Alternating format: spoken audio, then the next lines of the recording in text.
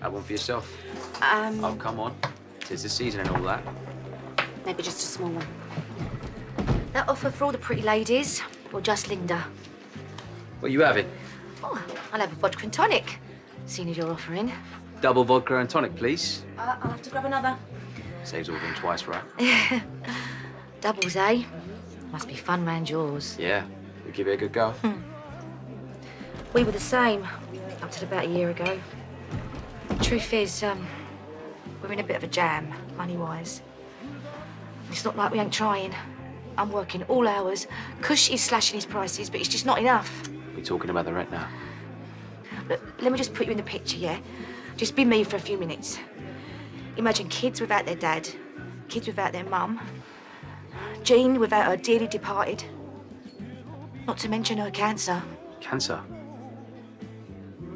I didn't know that about Jean. It's not a good thing for anyone to go through. No. No, it isn't. So how does that picture look to you, Mr. Panesar? Is that the sort of scene you put on a Christmas card? Oh, you're in luck.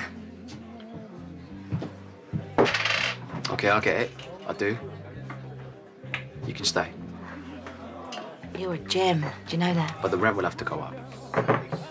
I just said we're barely scraping by as it is. It is my family's house. And we'll need somewhere else to live, and we'll need money for that. Is it all right if I pop around later? I told you, we don't have to talk figures, and we'll work out a deal that suits all of us. Thank you, darling. Enjoy your drink.